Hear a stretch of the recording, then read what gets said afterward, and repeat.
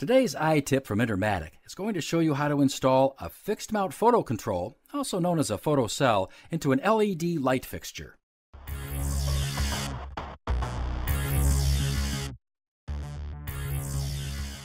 Let us know if you like it with a thumbs up at the end. Before wiring, be sure to disconnect the power at the circuit breaker or disconnect switch. When you buy Intermatic photo controls, everything you need is in the box, including light guards and mounting hardware. So let's get started by installing a flush mount photo control into an LED wall pack. This wall pack is watertight and has 3 knockouts, so the photo control will integrate nicely into the light fixture and won't disturb the aesthetics. We're going to install this into the bottom right knockout using the included nut and gasket to secure it into place. Because this is a watertight fixture, it's okay to install this photo control with the wires up. If it were not watertight, we would recommend positioning the photo control with the wires facing down. Okay, now we're ready to wire. L1, or line in, to the black. L2, or neutral, is white, and the red to the load. For safety, don't forget to connect the green wires for grounding. And be aware that reversing the red and black connections will cause photo control chattering or on-off cycling. Then put the fixture back together and reconnect the power.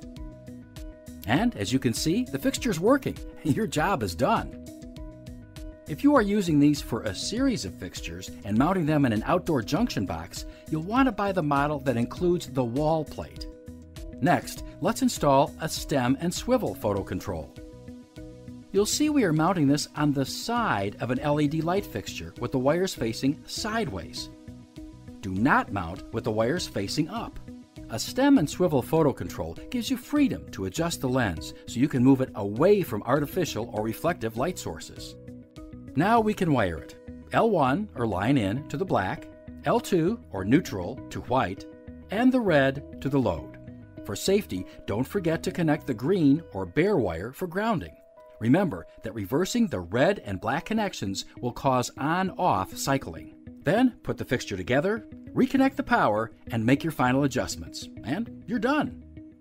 And here it is in operation. To install a stem mount photo control, follow the same process as the stem and swivel.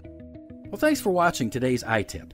Learn how to fine-tune and troubleshoot photo controls in our troubleshooting video. We hope you found this video helpful. You can post comments or ask a question below. Please like it and click on the red button to become a subscriber.